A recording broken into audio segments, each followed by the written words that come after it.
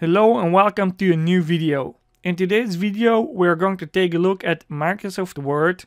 We're going to focus on the styles of Microsoft Word. What some people may experience when they are editing a Word document is that some of the styles that they have gotten familiar to may be missing from the styles bar over here. And there are two reasons for this.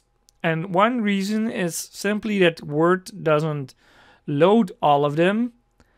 And to get access to all of the styles, what you have to do is you have to go to the bottom right corner of this styles pane.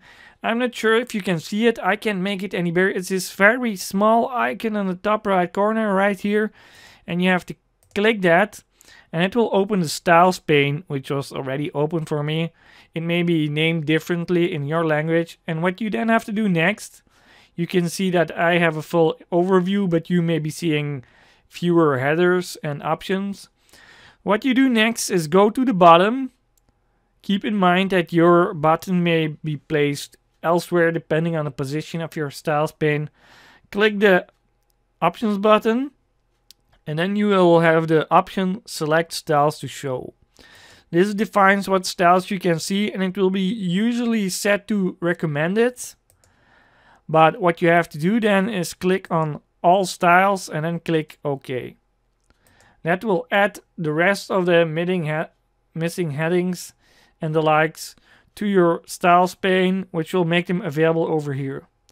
Now, I did say that there were two reasons why you're not seeing all the styles, and the second one isn't something you can switch off or change. But the reason is that some of the styles options only become available if you use parent styles, if that makes sense. For example, you have headings from 1 to 9, but they are not all displaying. They will only start displaying if you are using parent headings. For example, if I have a heading 1 and a heading 2, the next heading will then become available like 5 and 6 or 7 and 8.